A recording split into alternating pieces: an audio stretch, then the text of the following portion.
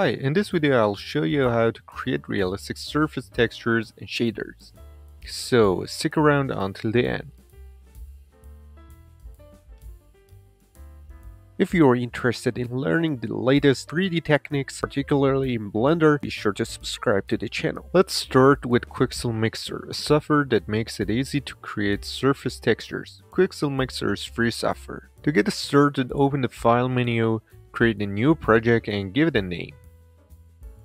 Make sure to set the project to the highest quality.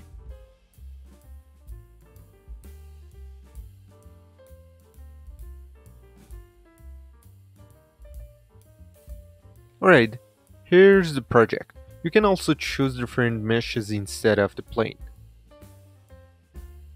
You can also increase the plane size if needed, though the current size works well. In the layer section, you can add various types of layers. For instance, this one is used to adding pre-made layers. You can download these layers for free from the online section. Additionally, you can add decals, smart materials, solid layers, and liquids. This isn't a detailed tutorial on this software, but if you'd like one, let me know in the comments. Let's add a pre-made layer for my local library.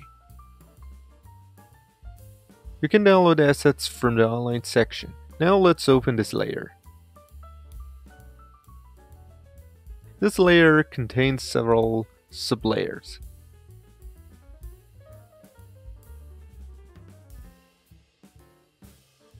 You can add more pre-made layers as well.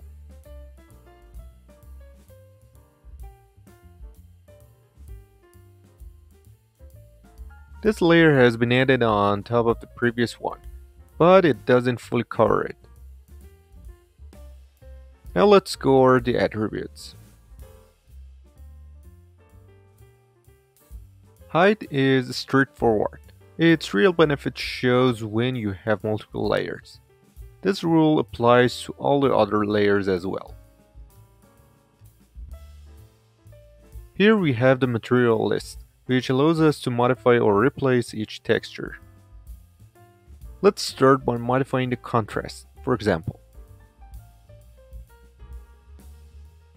This section offers limited options for modification. We can add a solid layer and customize it as needed, which will create an empty layer for us. This layer has various attributes, like adding noise, adjusting the height, and more. As you can see, increasing the height causes the layer below to be completely covered. We can control how much this layer blends with the one below with this option. Now let's remove it and introduce a final layer, liquid. This adds a water layer, providing you with controls for the water itself, not just surface material. For instance, instead of the height, we now have a threshold control here.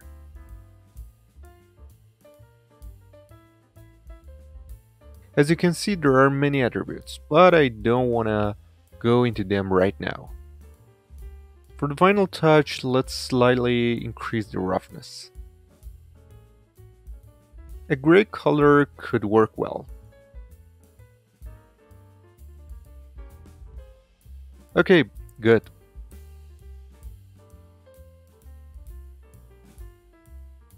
Next, navigate to the Export tab where we can specify the destination for the textures. You can choose a custom path or the default library path you specify during the software setup.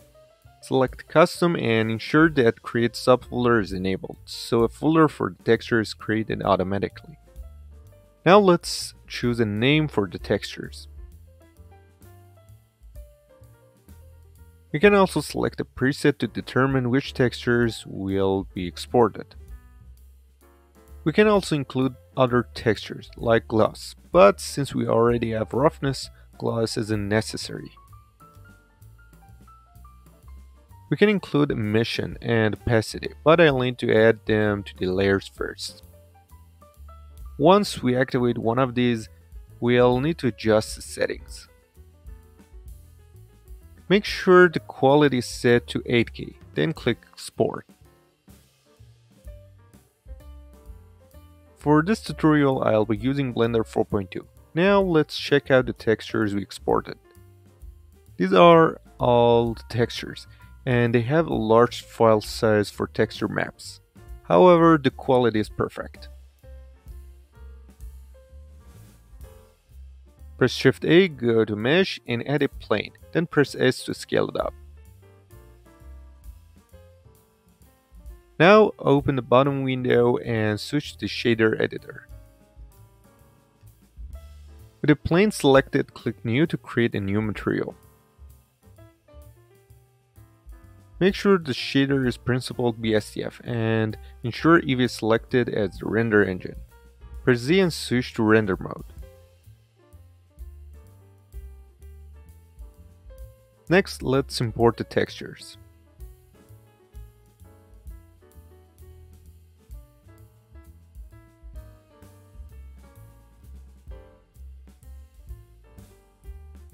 Since metalness is black, we don't need to import it.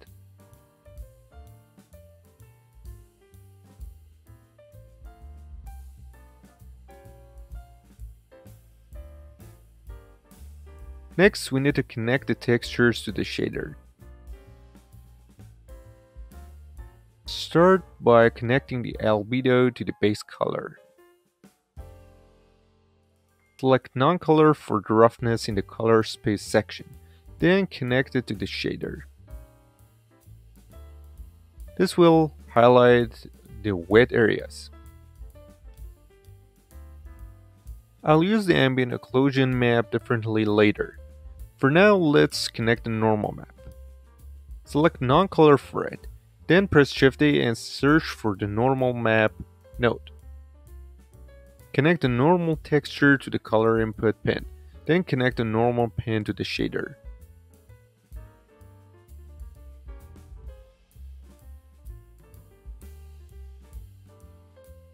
The lighting isn't quite right. There's point light in the scene that I need to remove. Now navigate to the world section in the shader editor and add HDRI lighting. Press Shift A and look for the environment texture node. Connect the node to the background node, then click Open. Let's choose one of these HDRIs, which I downloaded from the HDRI Haven website.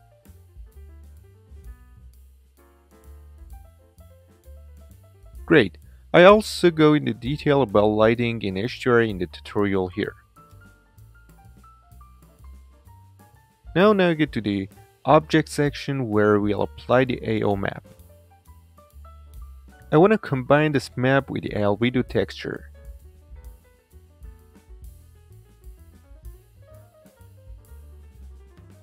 Press Ctrl Shift and left click on the AO map to preview it. This will add beautiful ambient shadows to the ground.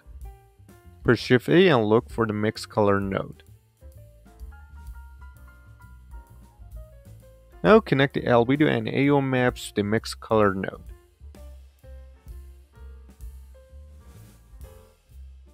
But the result isn't what I expected. I need to switch to multiply instead of the mix color.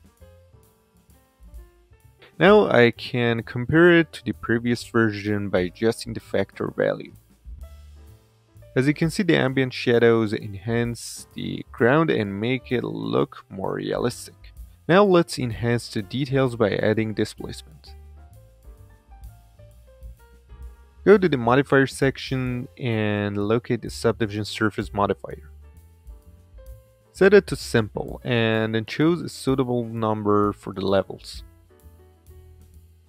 We also need to set the render level to 7. Next, we need to add the displace modifier. Click New and set the coordinates to UV. Next, go to the texture section and load the displacement map. Choose the displacement map. Remember to set the color space to non-color. In the displace modifier, lower the strength value. I need to lower it a bit more. As you can see, there are some hard edges on the surface. To fix this, right-click on the area. Next, select the Shade Smooth option. Now our material is ready. You can also improve the quality by using ray tracing, which I explained in the tutorial here. Thanks for watching. If you enjoyed this video, please give it a like and don't forget to subscribe to the channel. And feel free to share your ideas and questions in the comments.